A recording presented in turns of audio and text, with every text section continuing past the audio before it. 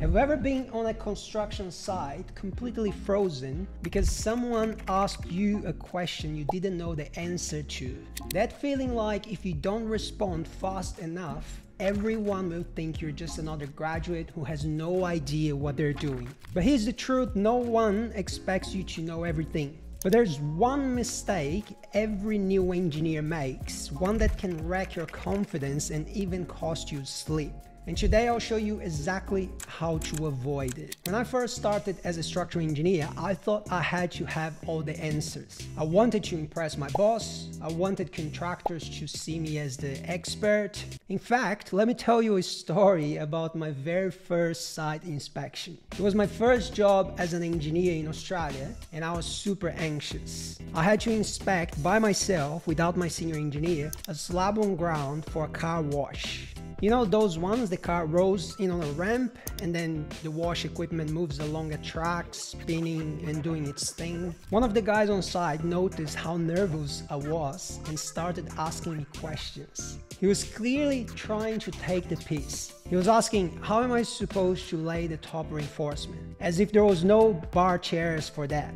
But I froze. You know, my mind started racing. I thought we detailed it wrong. Maybe what we did wasn't even buildable. I thought the standard bar chairs that you can get from the shops are not high enough. So I had no idea what to say. But then before I could even respond, another guy stepped in. He saw that the dude was clearly taking the piss and said, don't worry, we figured out, and put the guy away. And that was it, my very first inspection.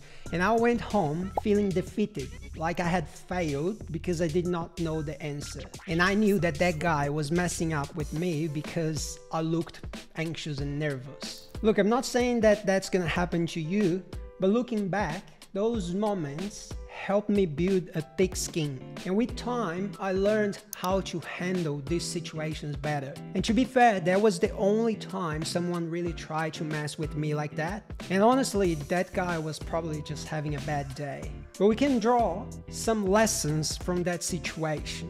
So lesson number one is to stay composed. It's easy to panic when you're put on the spot, but you have to stay calm. People can sense when you are nervous, and it can make the situation even worse. Take a deep breath and focus on the task you're doing. I know it's easier said than done, but every time you go through an experience where you think you messed up, remember that moment is just preparing you for a stronger and more confident version of yourself. Number two, study the project beforehand. Always review the design and construction details before an inspection. And most importantly, understand how the structure is supposed to be built so you can confidently assess whether it's being done correctly. And number three, it's okay to say, I'll double check and get back to you later. You don't have to answer every design related question on the spot. If you are unsure, it's perfectly fine to say, I'll check and get back to you later. No one will judge you more than you judge yourself. And I'm gonna repeat that. No one will judge you more than you judge yourself. It's better to take a little extra time than to make a costly mistake. If you answer a question that you are unsure, your mind will start racing, you will panic and sprint back to the office to double check your answer. So let's avoid this headache. Another thing that used to stress me out in site inspections was having the site manager follow me the whole time. It made me feel like I had to rush, like I couldn't really take my time and focus. But here's the thing, you don't have to do the inspections with them hovering over you all the time. If it makes you feel more comfortable, just say in a friendly way, hey, I'll take a look around, and if I have any questions, I'll let you know. Simple as that. And it gives you time to properly inspect things without feeling pressure or having any distractions. But again, if you are prepared and study the project, you should be fine anyway. By the way, if you want to become a confident structural engineer, join our community. We have a program that teaches you step by step the whole process of designing residential houses in Australia. So after getting through my first site inspections, I faced another huge challenge, which was trying to learn everything at once. There's so much to know in structural engineering.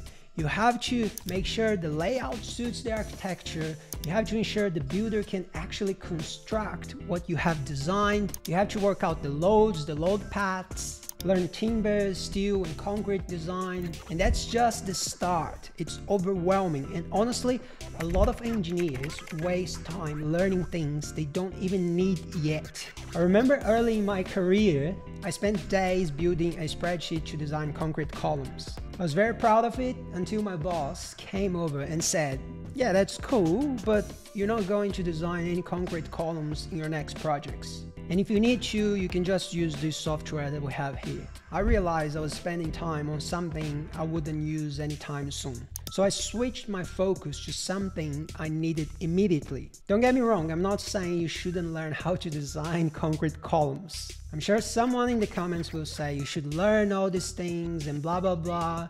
But you know what I mean. It's a matter of priority. Prioritize what's important for you now. So lessons learned. Lesson number 1, learn only what's relevant to your current projects. Don't waste time on topics you won't use right away. If you're designing houses, focus on timber framing, steel framing, footings, and load paths. Save advanced topics for when you actually need them. Lesson number 2, organize your notes for later. Keep your study materials and notes well organized so you can revisit them when the time comes. This way, you're not starting from scratch every time. Lesson number 3, move on to other topics as your career evolves. You know the saying, structural engineering is a marathon, not a sprint. You will naturally expand your knowledge as you take on new projects and challenges. And why this matters. Every resource you collect but don't use, it's not an asset, it's a debt. We only have so much brain power. Don't waste it. Focus on quality over quantity, and you will build a solid, practical knowledge base that actually helps you in your job, which is what we're doing in our community. Link in the description below. I know it's annoying saying that all the time, but that's what I've been told to do, so people click on the link. Now let's talk about something extremely important, but no one will ever sit down with you and teach you that, which is budget. Money, cash, plata, dinero, fun, fun. Here's the deal. Engineering is a business. You're not just designing buildings, you're working in a business. And businesses exist to make money. Your boss has a family to provide for, your company has bills to pay. If you're not doing your part to keep the business profitable, why should they keep you? And I get it, when you're new, it's hard to make the company money, and that's not your fault. Good managers should know your strengths and give you projects that match your skill level. But if they don't, here's what happens. You go over budget, you start freaking out, you work unpaid overtime, you burn out, and then you start hating your job. And trust me, you don't want that. So how to stop wasting time and stay on budget? Before you start any project, do this. Ask your boss what the fee for the project is. Or check the job folder, it should have a fee proposal in there.